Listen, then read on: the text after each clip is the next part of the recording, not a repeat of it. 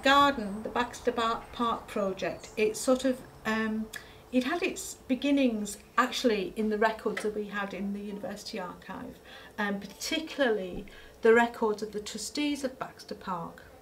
That when you read the minutes here, you find out who was using the park, what was happening in the park, things like bylaws, what they could and couldn't do in the park. And that was sort of interesting in itself, but then we realised, well, actually, we could do more than just sort of look through one set of minute books. And we approached Morgan Academy, and Annabelle Quinn, who's the head of history there, was really keen to sort of get her year 3 children involved, pupils involved.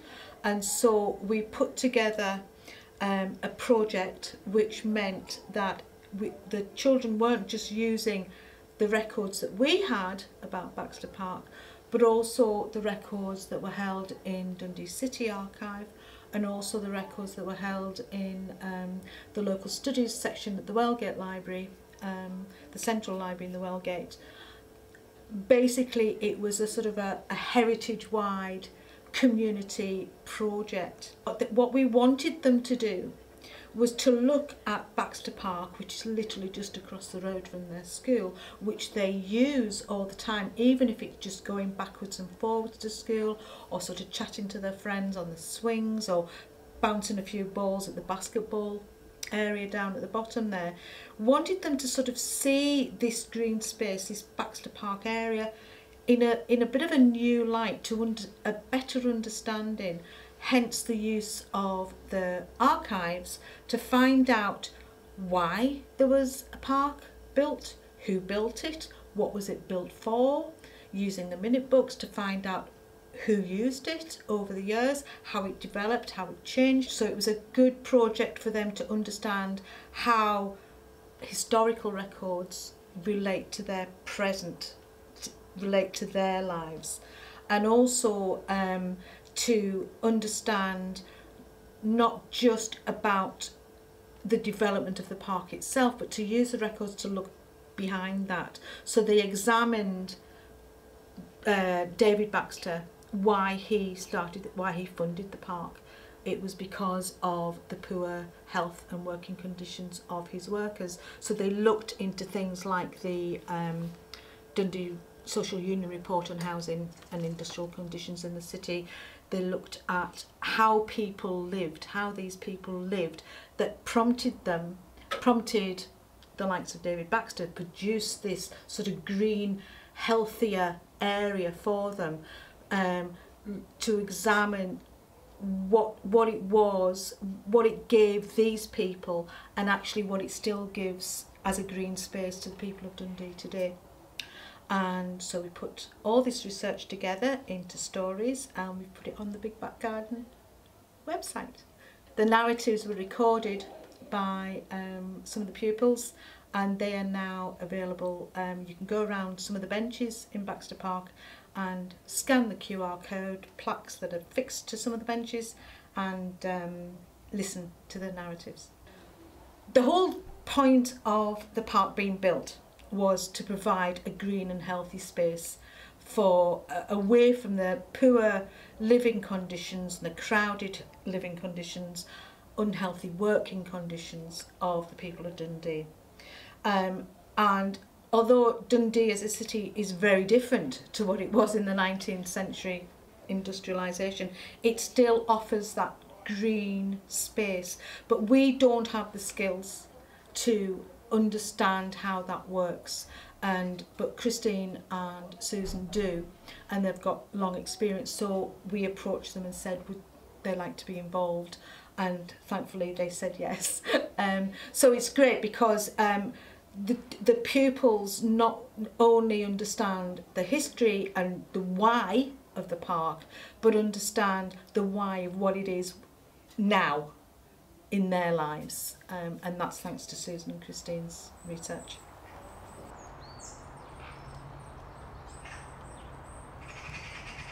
When we think about Baxter Park, it's important to also reflect on how the park actually came to be. And one of the interesting things about this project is that we started out trying to understand people's connections to the area and their use of green space more generally, and thinking about current events. And as we got involved in the project more and more, we realised that there was other aspects to the history of the park that was really important to reflect on. And one of the aspects of this is how there came to be resources to actually establish the park in the first place. And when we look at the wider context to the Baxter family wealth, if we look further back in the earlier period before the parks, we see that the family established a wealth through their involvement in the linen trade in particular. Now, when we follow some of that, we can see that, for instance, the jute and some of the coarser materials were sometimes used in trade for clothing in particular, and this was often sent to the Caribbean and other parts of the Americas for clothing people who were enslaved and working on plantations. So then there becomes a bit more of a complex history. So even though we're looking at this period a bit later, if we look at the connections to the land and how that varies depending on where you are, then it is a bit more complicated. And one of the things we wanted to recognise here is that that legacy of colonialism in many ways has also enabled us today to benefit from this green space, and that's something that we've been exploring in more detail, looking at Dundee's connections to the slave trade and whether that is directly or indirectly. And this is something also that's of relevance to Baxter Park, and in the university they've been exploring that in relation to the Founders Project. So we wanted to mention that because these are something that might appear when we're doing a project on the current landscape, where actually there's another important historical connection that we might not have been aware of at first glance. And that's something that we are going to explore and reflect on in further activities related to the Big Back Garden. And so now what we will do though is turn to that landscape and try and get a sense of how people connect to it today.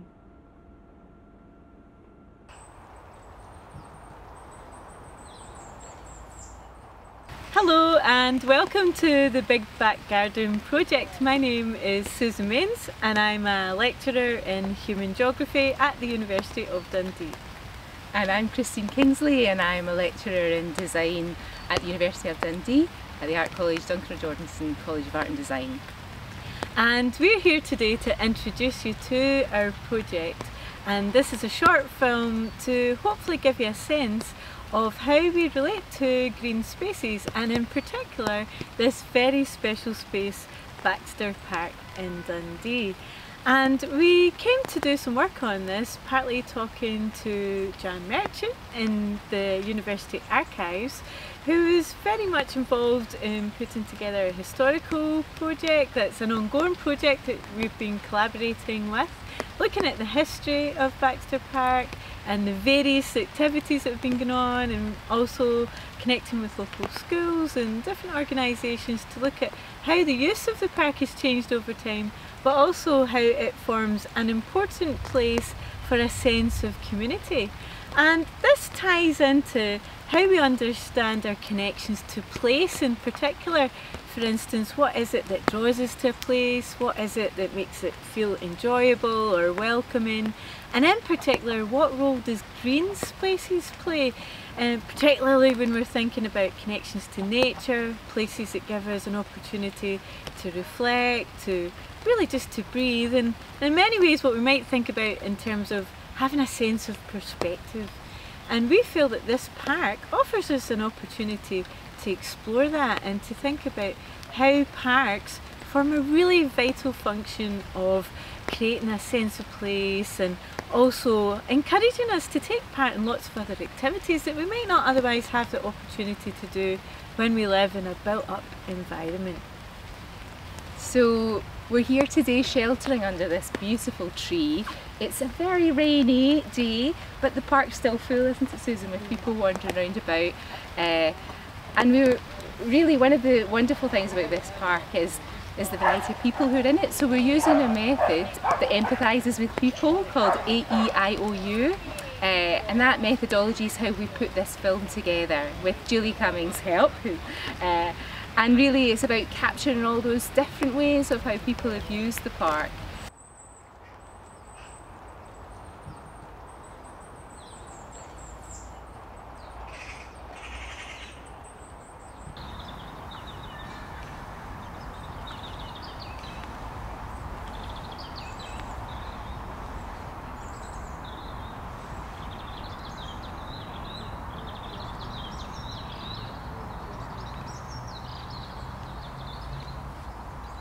I used to be an apprentice gardener back in Baxter Park in 1980. I've always worked in the East End, so Baxter Park has been a prominent place of work for me during my 42 years with the council.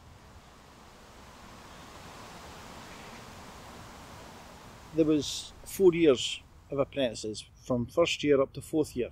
Every year had a different day to come to the park. Therefore the training officer, that was his building down in the bottom corner, that was our training office, and he had different duties for different days.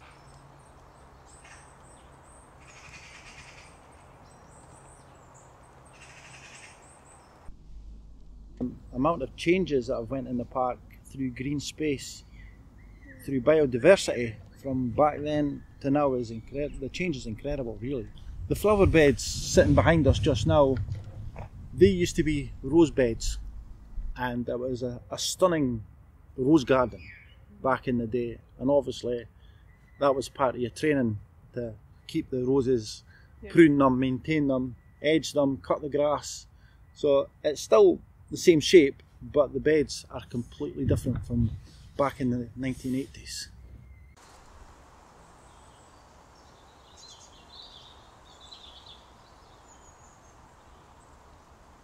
The summer into autumn's favourite time for the parks.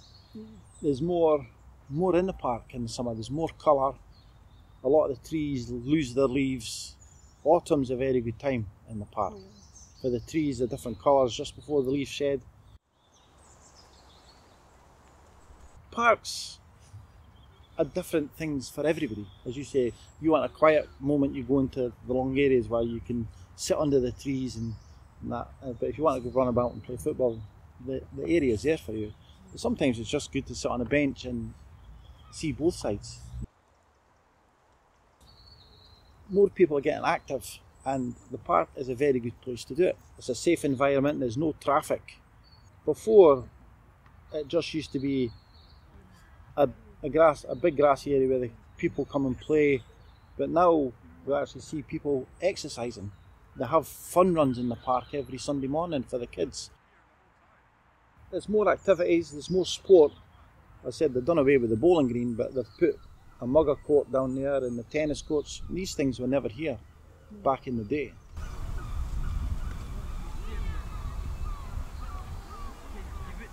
We try to evolve the park with the times. And we say biodiversity, we're trying to do that. We're putting exercise machines in the park for people that want to come out and do a bit of walking. It's there to benefit everybody who want to be benefited by.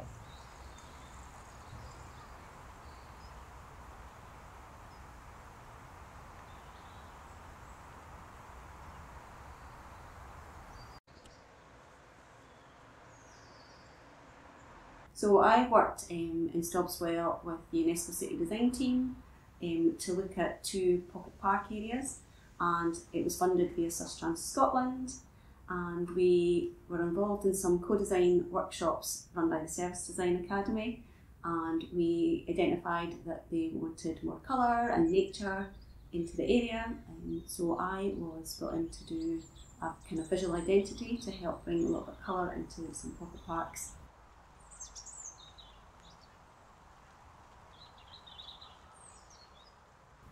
So my job was to go about and find bits of inspiration in the area And there was so much, because there was lots of talks in the consultation about all the jewels of Stobswell. They're talking about the Morgan, the beautiful railings, sort of the Baxter Park and all the green spaces and the Stobsmere ponds. So you'll see a lot of bits of Baxter Park in my colourful crossing.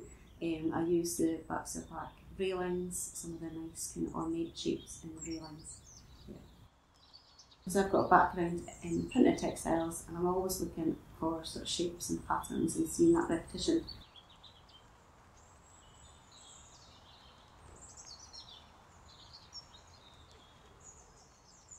I don't know, there's something just so grand about looking at the pavilion and looking back at all the trees, but then recently I've liked the monkey puzzle tree. There's a monkey puzzle tree there, and I just, I've always loved monkey puzzle trees, so I'd like to do that, something with that someday, maybe.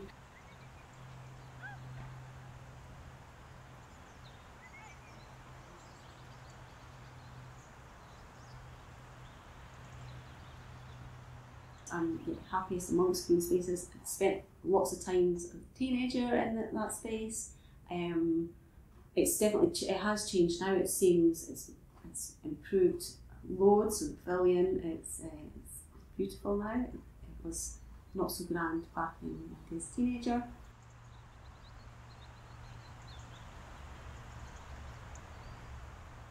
I don't know, my body tries to aim towards nature and finding green spaces within a kind of urban space. And it's that kind of natural movement of the leaves and the rustling and all the things that come with nature. It resets your body, I think.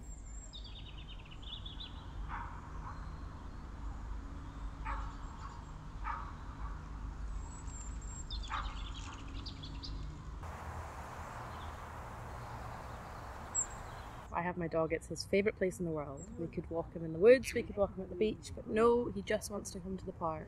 As soon as we come out of the flat, he just pulls and pulls and pulls in the direction of the park. There's like a wee crew of people that live around here, and you know everyone that lives around here, and you know all the dogs, because you pass the same people every day, and always at the same time. So there was one time that he didn't like a dog.